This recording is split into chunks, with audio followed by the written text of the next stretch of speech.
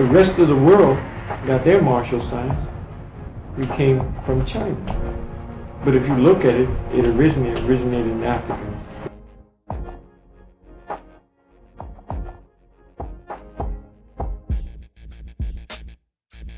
If you go back into Africa now, you can find it on the pyramid.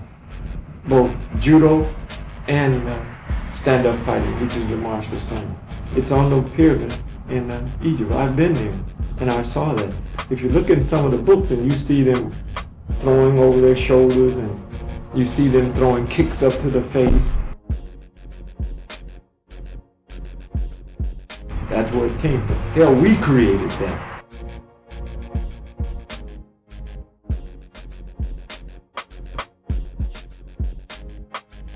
But no art is supposed to stay the same, because if it stays the same, it's a dead art.